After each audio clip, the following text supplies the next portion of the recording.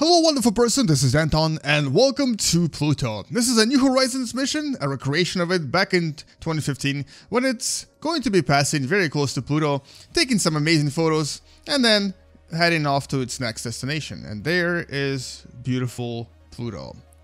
And gone. Anyway, let's go back to it for a second.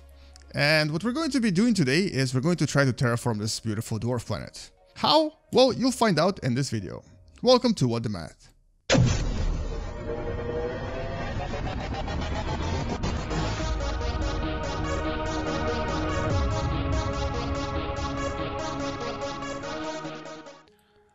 So, as the New Horizons mission flies away into the outer solar system regions, we're actually going to be focusing on this incredible object. You can see there's a Berry center right here between Pluto and its biggest satellite, Charon. And what we're going to be doing is we're essentially going to try to change this into a habitable dwarf planet with relatively good temperature, possibly some liquid on the surface, and basically something that humans would enjoy living on.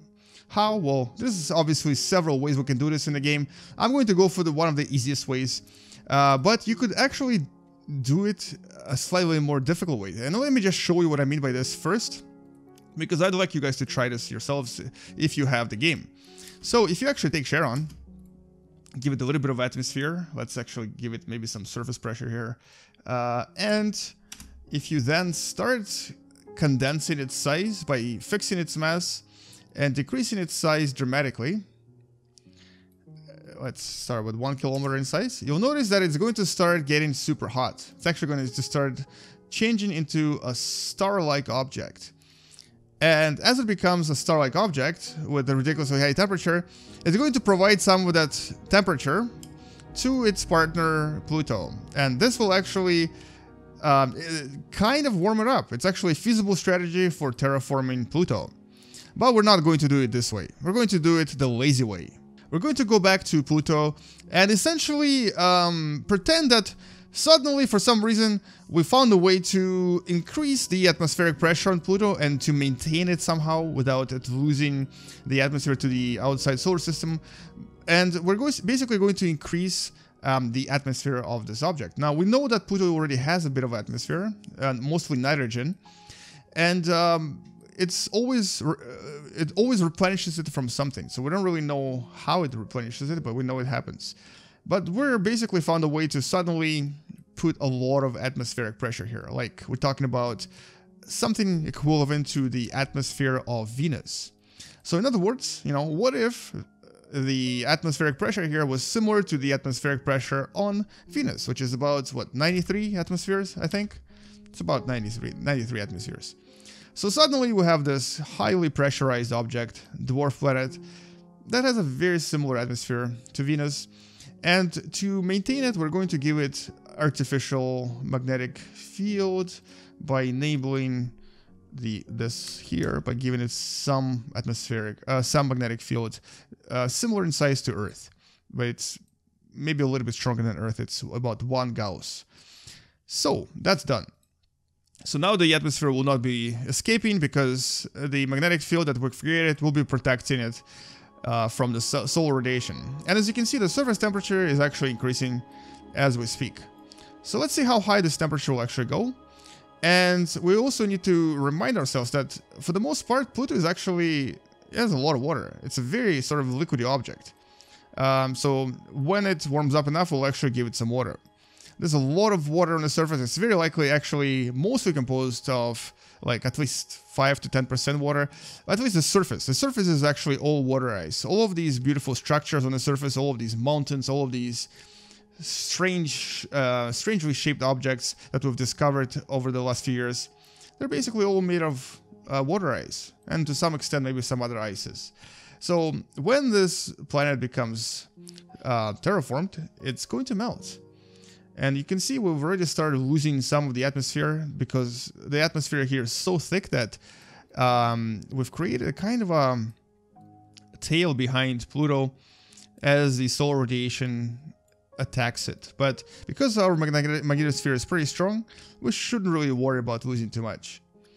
Alright, so let's wait a little bit. We're going to wait for this planet to warm up and to get to the point where it's actually relatively Earth-like. So right now the temperature is still actually kind of low, despite the greenhouse effect being 293 degrees Celsius. So we may need to increase the atmospheric pressure just a little bit more. So let's say we've actually discovered some kind of a super interesting gas that's heavy enough to actually stay on the surface of Pluto, and that is comfortable enough and neutral enough, like nitrogen, for us to actually breathe. So some sort of heavy yet not too extreme gas. And because of this gas, the actual temperature on the surface will be increasing quite dramatically due to the greenhouse effect. And these will be usually caused by things like carbon dioxide, the water vapor, and so on and so forth. So we need to wait a little bit more for this planet to warm up, and we're going to maybe, let's just actually fix it at a value of about double of pressure on Venus. And just like that, after a few months, I was able to find that sweet spot. Okay, maybe not so sweet. It's a little bit too hot, actually. I'm going to actually increase the albedo to more realistic value of 36%. And we also need to decrease the surface pressure just a little bit to maybe about 80 atmospheric pressures. Yeah, this is going to be a little bit better. So at this point, we're going to actually reach a temperature that's going to be very similar to the temperature on Earth. And the way we did this is by basically changing the surface pressure to 78 atmospheric pressures. Okay, maybe a little bit less than that. Maybe 50 atmospheric pressures. Maybe even less. No, actually 50 works. And at this point, I think the temperature will actually stabilize at the average temperature very similar to Earth. Close to about 15 degrees Celsius. So yeah, it's a little bit too pressurized, of course, but remember, humans are actually able to survive in really high pressures. The way, the reason that you can actually scuba dive and go into really, really high depths is because our body is able to withstand ridiculously high pressures because we're mostly made up of water, and water cannot be compressed very easily. We wouldn't be able to live here for a very long time without suffering some serious problems with bones, for example, but in the future, if we're actually able to create such a strange and unusual world by increasing the atmospheric pressure, I'm sure we'll be able to find a way for us to survive on this world as well. So right, so we have the necessary surface pressure, or I guess some surface pressure. We have the temperature of about 14 degrees Celsius. We're still missing water, so let's give it some water. Oh, the water doesn't want to seem to stay on the surface because in this game sometimes if the planet or an object doesn't really have strong enough magnetosphere, and specifically for some objects that are not very large, the water just kind of escapes without actually being deposited on the surface at all. So as you can see, it suddenly starts escaping. So this is a bit of a bug here. And this is actually what Pluto would look like if it was terraformed. It would be basically a water world.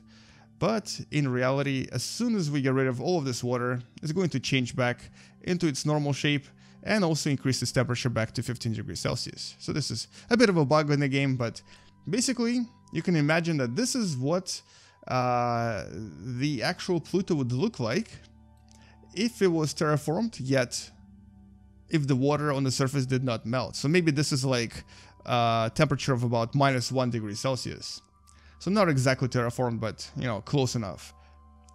But just for fun, let's actually give Pluto just a little bit of water, making it sort of half a water world with just a few lakes, a few oceans here and there. And let's see what it actually looks like as a perfectly terraformed world. So we're going to give it a few seconds to kind of warm up. We're going to give it some temperature just so that the water actually melts. And here we go. Look at that. This is essentially a terraformed Pluto. A very unusual looking object. Very, very strange. All of these unusual creators are creating this somewhat island-like water world. And so there you go. That's terraformed Pluto right here. And anyway, so hopefully you enjoyed this video and hopefully you learned something from it. And if you did, don't forget to subscribe. Don't forget to share this video with someone who enjoys watching various space videos and wants to learn through video games. And in the meanwhile, let's accelerate time and see what happens to our water world Pluto with time. And come back tomorrow to learn something else, to watch another video, and potentially learn something about space that you didn't know before. I'll see you guys tomorrow, space out, and as always, bye bye.